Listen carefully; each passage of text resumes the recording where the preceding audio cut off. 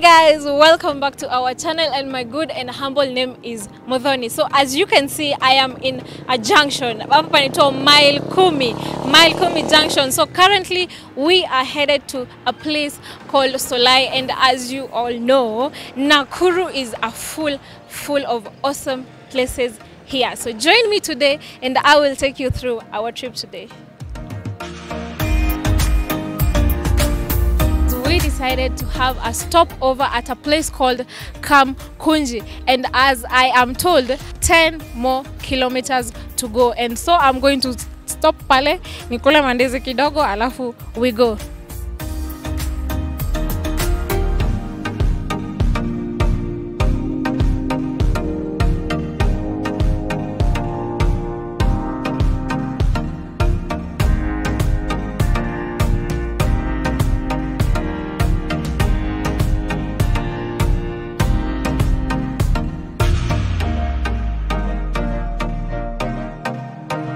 So finally guys, we have arrived here at Lake Solai, and join me and I will be gladly taking you through what you are likely to see in Lake Solai. So follow me.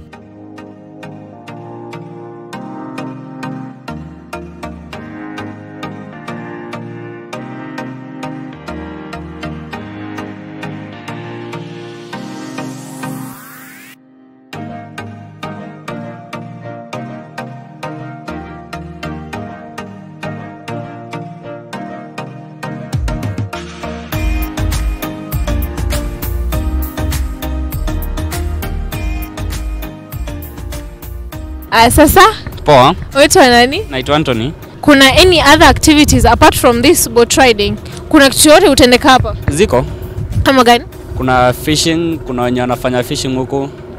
Alafu kuna vitu mingi. Kuna wenye wanafanya irrigation kando hivi.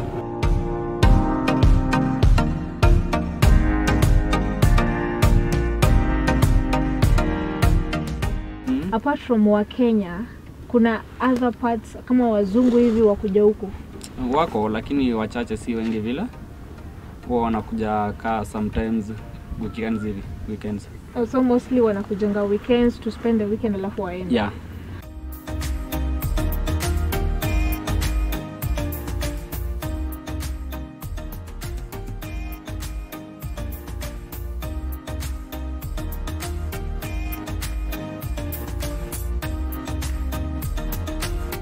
Apart from fish, samaki, kuna mnyama wote mwingine waonekana huko?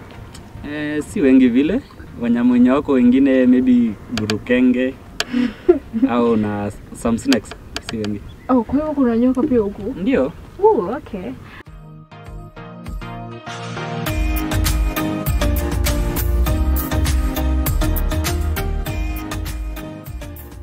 Ile part deep ni side kwenye maji ilianzia huko.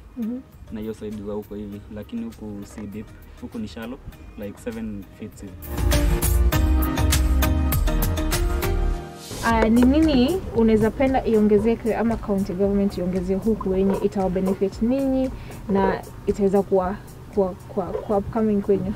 Sisi tungependa tuongezewe ka fingerlings huku wako wengi kiasi hivi, juu unaona samaki huko wamekuwa wachache. Wameenda chini kabisa, hata siwezi sema ni yani wachache tu, ile kidogo wameenda chini kabisa. Sasa hiyo tu ndio mimi ningesema watuongezee, alafu hata huko juu watu directia tu tourist hivi wakujage huku, hata si tupate kazi.